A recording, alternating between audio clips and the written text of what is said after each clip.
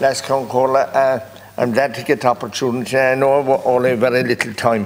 Home ownership is one of the biggest issues in Kerry for young people that want to either buy or build their own home, because the building is nearly impossible because of planning permission, and the home ownership is unattainable because of the cost that houses are making.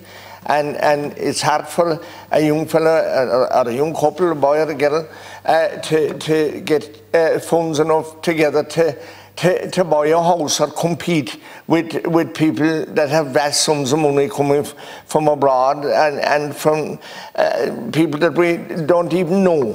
And you see, it's absolutely shocking for young people now to contemplate what they have to go through to own a house. And even local authorities coming from the Department of Housing don't even allow people to buy their council house anymore. Any house that has been built after 2015 by the local authority, you can't buy it out anymore. And that was a laudable thing that people used to aspire to do when they'd get on their feet, whether it was a rural cottage in the country that they built on their own land. They were allowed to buy it when they got funds together, or when they were standing their feet and able to do it. That's been stopped now. And people still want to own their own home, and they're being disallowed from doing that.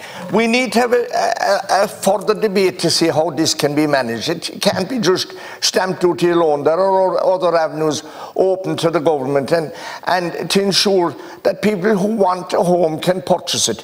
And it is grand to see 250 or 70 houses being built in Killarney at the present time, but no young fella can buy one of those houses.